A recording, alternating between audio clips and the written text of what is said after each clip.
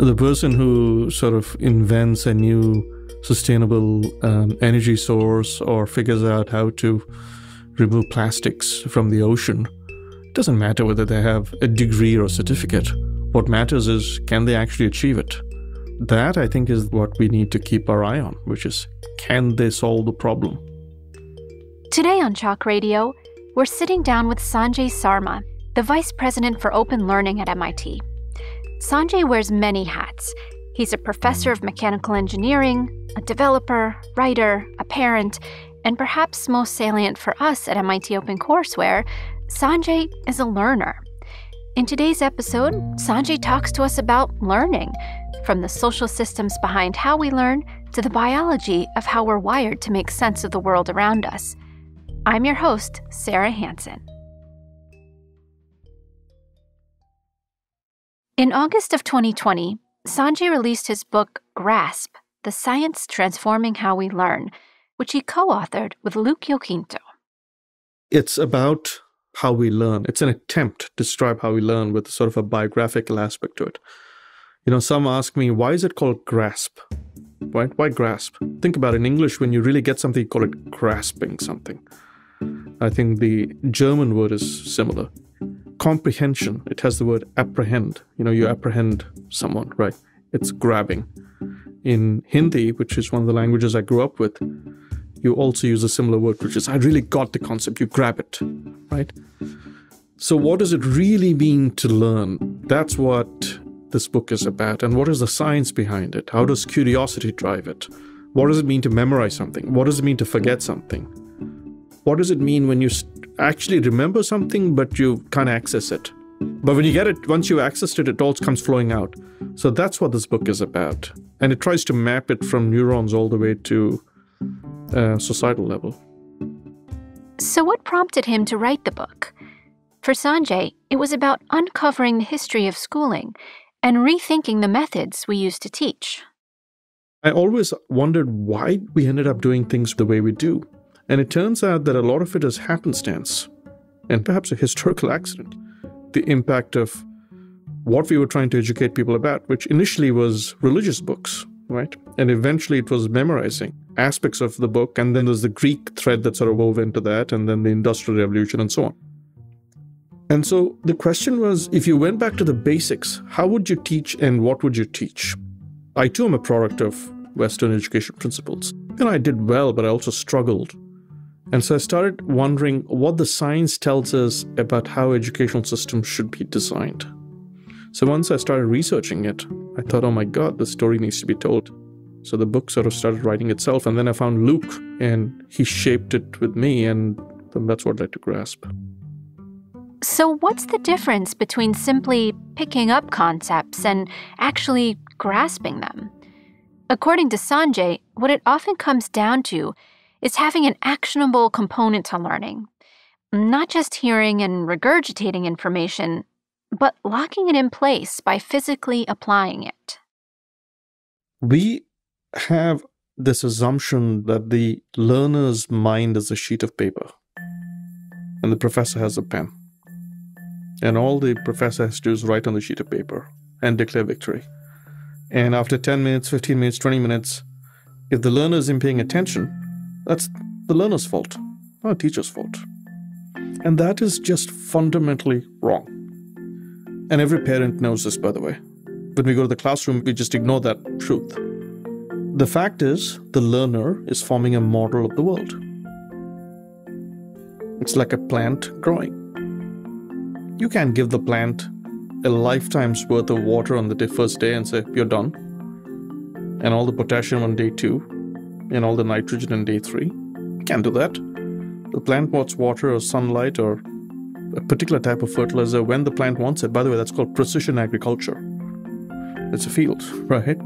But yet we do that to human beings. I'm going to teach you all the math you need in the first 4 months. You should be done. That's not how it works. It's when you use the math that it becomes valuable. And so, and every classroom violates it, every class violates it, and curricula violate that principle. What marks something as something that needs to be remembered or as valuable? Well, when you process it, right? So if you have a nice conversation with your child or your spouse, you remember that, right? But the conversation you had, sort of quotidian conversation about, something, don't forget to pay the bill or something. Yeah, you'll remember that, but the conversation itself is immemorable. So engagement and purpose flag learning for the brain as being valuable, and they put it in a sequence that makes it actionable. I've been working with Sanjay for many years at MIT Open Learning, and the phrase that I hear him utter most is, "How does your idea scale?"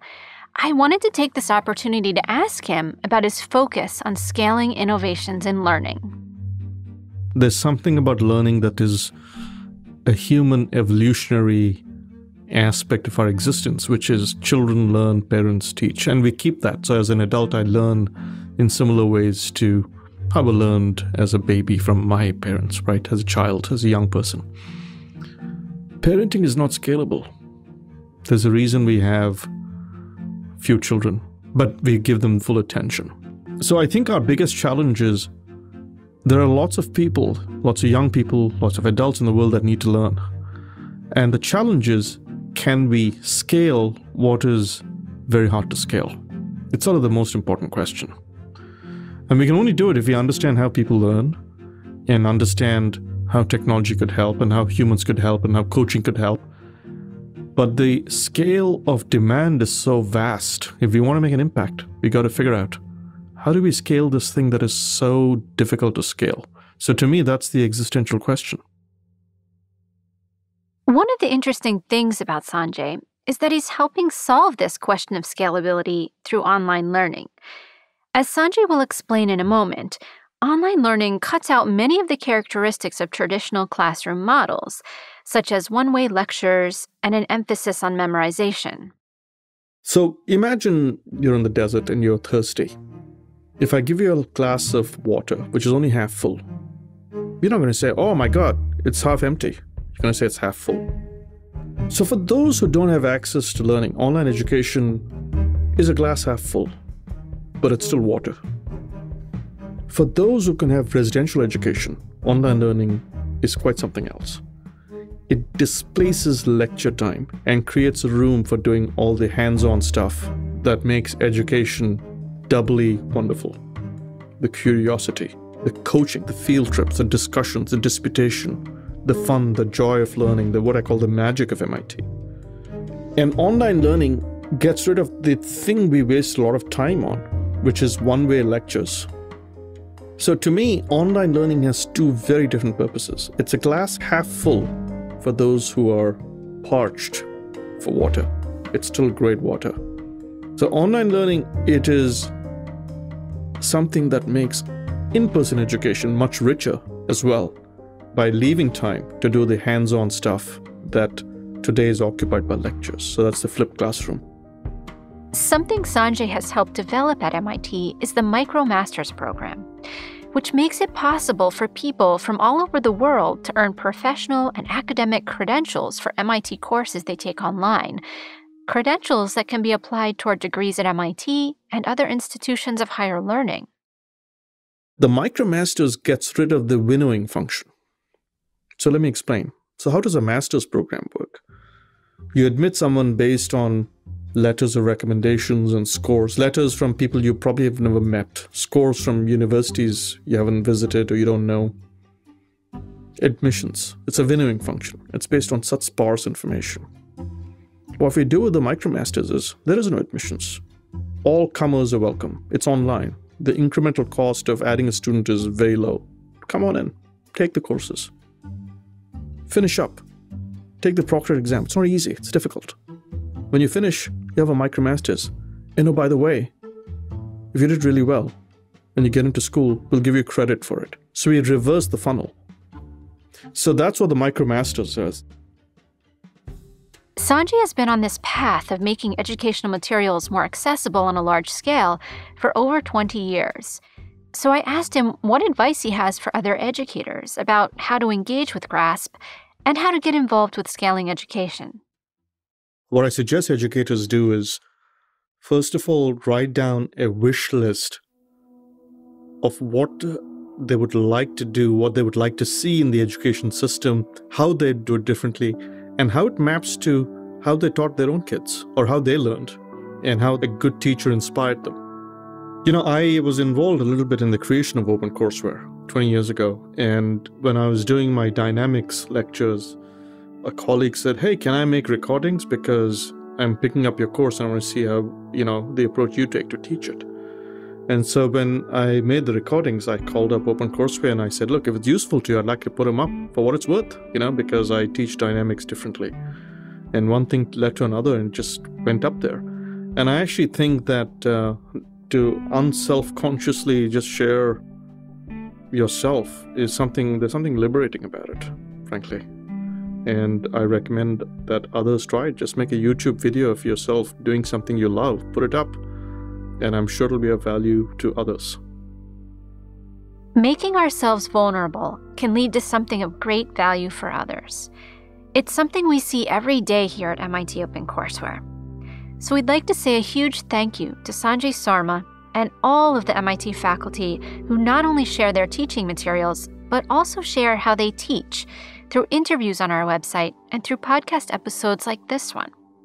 You can find Sanjay Sarma's teaching materials on our MIT OpenCourseWare website. You can also pick up a copy of GRASP at your local library or bookshop. Some other books he suggests educators pair with GRASP are Make It Stick and Peak, The Science of Expertise. And be sure to check out Sanjay's latest book, Workforce Education, A New Roadmap, from MIT Press. Thank you so much for listening. Until next time, signing off from Cambridge, Massachusetts, I'm your host, Sarah Hansen from MIT OpenCourseWare. Chalk Radio's producers include myself, Brett Paci, and Dave Lashansky. Script writing assistance from Nidhi Shastri. Show notes for this episode were written by Peter Chipman. We're funded by MIT Open Learning and supporters like you.